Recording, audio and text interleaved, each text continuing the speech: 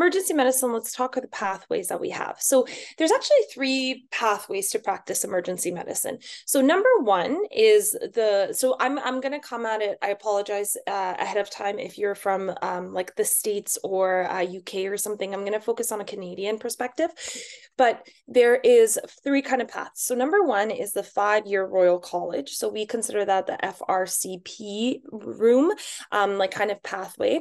So this usually takes place at an academic or tertiary trauma center. It's a 5-year program. You take your exam in the 4th year, and then half of your 5th year is kind of devoted to a fellowship.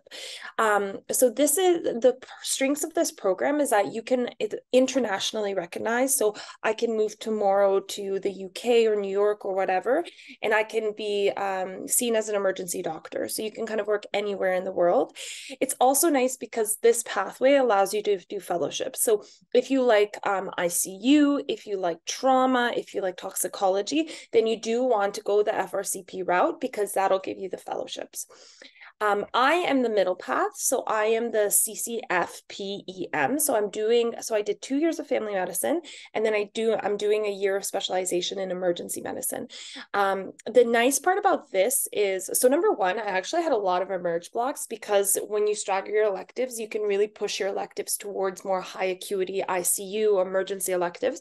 So it's not like 2 years you're doing something completely different, and then the last year or my 3rd year, I'm doing, only emergency medicine. You really do have a lot and significant amount of emerge in there. The nice thing about the CCEM is that if you have other interests, for instance,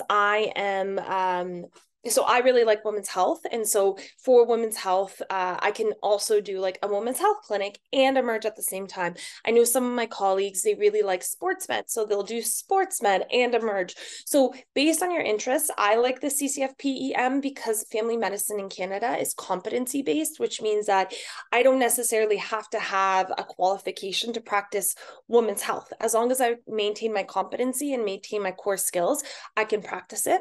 The nice thing about this kind of avenue as well is that you have something to fall back on. So if I, for instance, am in my 60s or 50s and I don't want to necessarily do overnights or weekends anymore, I can, if I'm still practicing a little bit of family medicine, I can transition there and let's say do a walk-in clinic or do an urgent care that's only 9 to 5 on the weekends. So you have a little bit more career flexibility as you get older versus the FRCP. You're really stuck in the emergency medicine or fellowship avenue, which doesn't allow a lot of kind of exit strategies the older you get.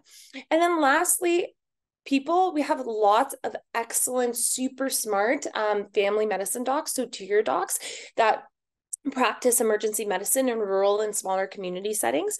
So I think there's this myth out there that if you can only get a job at a tertiary center if you're an FRCP, so the 5-year graduate. That's not the case.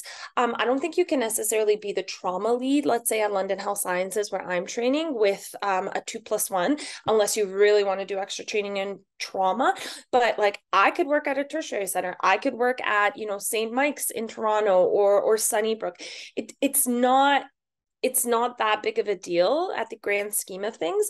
I would say just kind of looking at it, most community docs, like for instance, I actually really prefer community care over, and when I say community care, I'm just saying like not the tertiary level 1 trauma center. I really like seeing a mix of peds and adults and GRE. I like some bread and butter. I like to do my own fractures. I like to do my own lacerations. So that kind of puts me more in the community versus someone who might like really high acuity code strokes, code STEMIs all the time. And they might like a tertiary care. So it's a very flexible career, and it's very kind of exciting because you can really create whatever you want in it, which I personally like because as you can tell, I probably have a lot of different interests. And if you like emerge, you probably do as well.